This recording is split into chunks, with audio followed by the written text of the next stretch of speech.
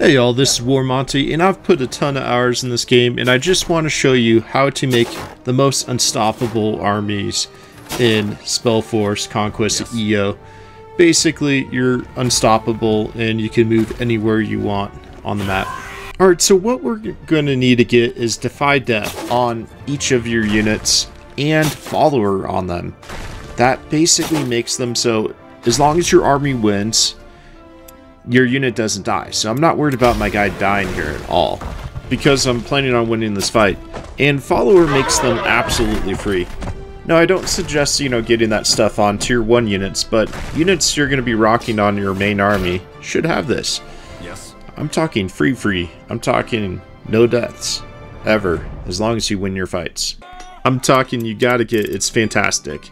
For example, Adele, I could purchase a Paladin which has Defy Death as a perk on it. And all I have to do is equip a Follower gift, which will make this unit absolutely free. And you can make glyphs, or you could purchase them or find them throughout the map. How you make it is from the Artificer. And then on top of that, the Necromancer, you could actually craft a guy with Follower or Defy Death. The Artificer can make the glyph, and it's the Slayer 2 right here, which is 2 orange bars and a blue bar. Units can also gain these abilities by leveling up, so don't miss them. Let's talk about traversing. Now, you could always catch a ride from your tower, which is really cool. You could just fly around and go places, but the most important thing you need to get is something that allows you to walk over water, aka like rivers, and also mountains.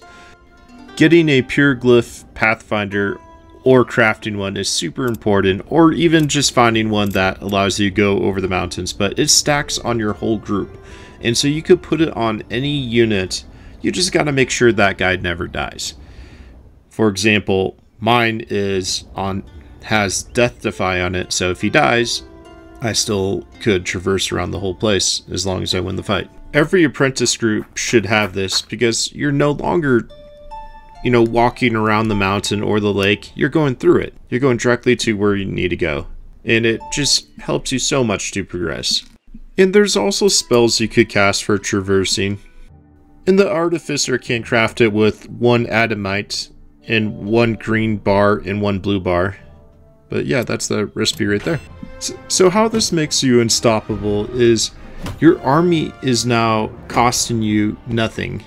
And now, as long as you win the fight, no one ever dies. And then on top of that, you could go in any direction you want on the map, which makes you unstoppable, basically. So, just so you know, like, Artificer is by far the best for this combo, just because he could craft glyphs to ensure, you have all these traits on your characters. However, the other classes could also get access to the stuff. They just don't get as much, and you get it through different ways, like leveling up, or spells, or just finding glyphs in the map or buying them. The Necromancer would be the second best option, just because you could craft units and have them either start with the Follower or Death Defy. They also have the perk of reviving and having the biggest army, which is a stack size of 10. The perks that the Alchemist class has is you could actually heal insanely well, so you could probably skip Death Defy if you want to and didn't see your units dying anytime soon. So to finish this off, I just want to show you some enchantment buffs that you could give your troops. That way you could even make them even stronger. So now you have basically invincible army moving around, but let's make them stronger. Why not? And so, for example, I'm going to be using this light javelin, and I'm going to use holy weapons and righteousness with it. And I will put on 1 to 3 spells on each unit in my main army that all have Death Defy, because, if they die, the spell doesn't reset, because it's still there. So it's awesome. And of course, when you're using spells, always use the spell that works the best for that unit. For example, my Paladin is holy, so I'm casting holy spells on him to increase his javelin's damage. So that is the way to do that. For example, if I was rocking Necromancer, I would be rocking dark spells. And this is by far the strongest melee spell you could get, is basically giant strength, which is plus 5 damage. So get that if you can.